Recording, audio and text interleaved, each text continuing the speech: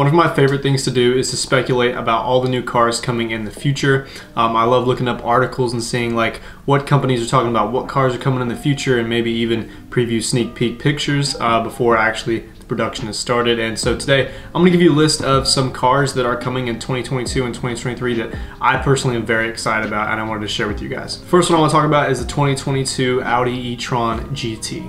Now we've actually known about this car for a long time, but we're starting to actually see reviews and POV drives on it and just videos about it in general. More information is coming out. We do know that it uses electric motors in the front and rear, and it creates about 469 horsepower in the normal driving mode, and then 522 horsepower going for 2.5 seconds 0 to 60 when launch control is actually active. And actually the upgraded Audi RS GT version is going to push out around 590 horsepower driving normally and 627 horsepower when you're driving with launch control active. It's expected to have around 240 miles on a full charge, and that's to be expected with some electronic cars right about now, but yeah, 240 miles give or take. So the base model is going to come just under $100,000, with the Audi RS e-tron GT coming around $140,000. So a $40,000 gap between the base model and the RS version. You guys tell me in the comments if you think that's fair, if you think it's going to be worth the money. I personally don't know. Also noted, there's no leather in the entire car.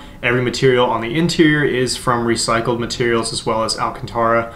Just comes in every model, base or upgraded. Just want to throw that out there as well. Just like the look of this car, I'm excited to see what people do with it. I don't know if it's going to be a modifiable car per se, considering it's an electric car at the end of the day, but I like the way it looks. It's kind of like a businessman, like luxury vehicle that you still want to go fast in. So I'm excited to see what comes out of the Audi e-tron GT. Going from one really fast electric car to maybe a faster electric car is the much anticipated 2022 Tesla Roadster. So this car was actually originally slated to start coming out in 2020.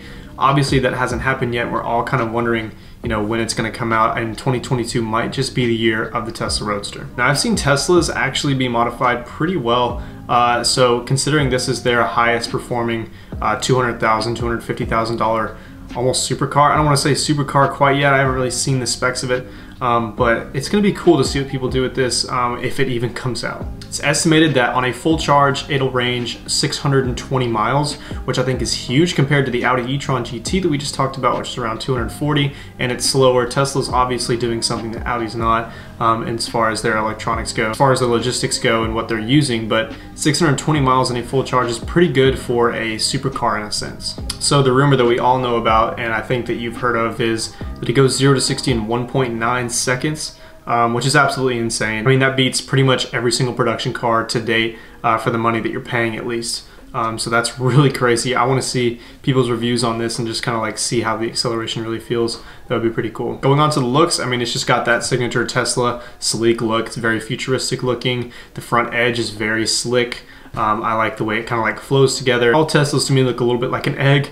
This one is like if an egg had a freaking aerodynamic spec to it. This looks pretty cool to me.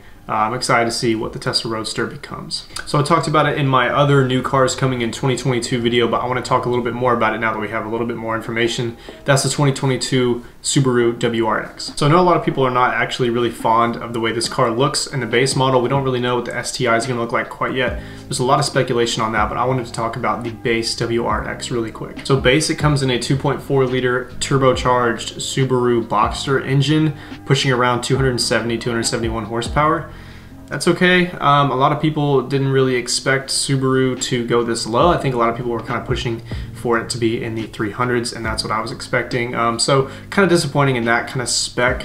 A lot of people kind of wanted more out of the WRX, and you know, it's not out yet, so there's a lot of speculation still going on. It could be a fantastic car, but it's not looking insanely good for the newer generation of WRXs. Again, this is just the base model. We don't really know what the STI is going to look like. More than likely, the STI will be a huge bump in performance, obviously, but maybe that'll push the 300 horsepower range. We'll see. All I know is that it comes in a manual and an automatic transmission, and I heard that the automatic transmission is not just faster, but it's considerably faster. So if you're wanting to, you know, get a manual and be a real car enthusiast and enjoy, you know, driving your car, you might have to sacrifice some even more power that you wouldn't be getting in the first place with something as low as 271 horsepower. Also, I'm not really a fan of the looks. I think it definitely could have been designed a little bit better.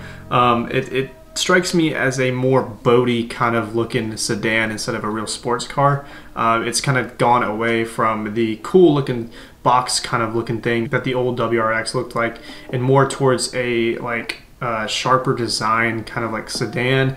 It takes away from the original WRX feel in my opinion, and I hope the STI looks a little bit different. As far as the back end goes, I don't hate the back end. The taillights are a lot like the new BRZ and GR86 is coming out, but as far as the exterior goes, that's probably my favorite aspect of it. Not a whole lot to go off quite yet, so I could just be making some poor judgment here, but I'm not looking to put my expectations high at all for the new WRX. Hopefully the STI blows us out of the water, because this honestly is a little bit disappointing, but nevertheless, it is a new popular car coming in 2022, so I wanted to throw it on this list. So the last one I'm going to throw on this list is actually the new electronic VW microbus, and I think it's really exciting to me because it kind of strays away from the sports car category and goes towards more of a classic kind of feel. Obviously very popular in the 70s and 80s, and I think it's making a comeback now. The only problem is it was originally scheduled for 2022, and I think now it's delayed to 2023, which is a bummer, but rather than get it right than rush the process. The concept pushed around 370 horsepower off of a 300-mile range fully charged. As far as the exterior comes, we don't really know what the production model is going to look like, but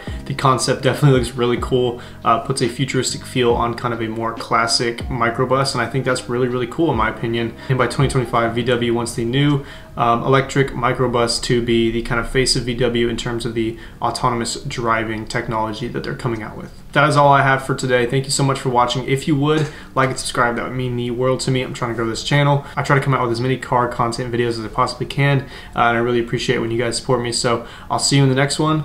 Peace.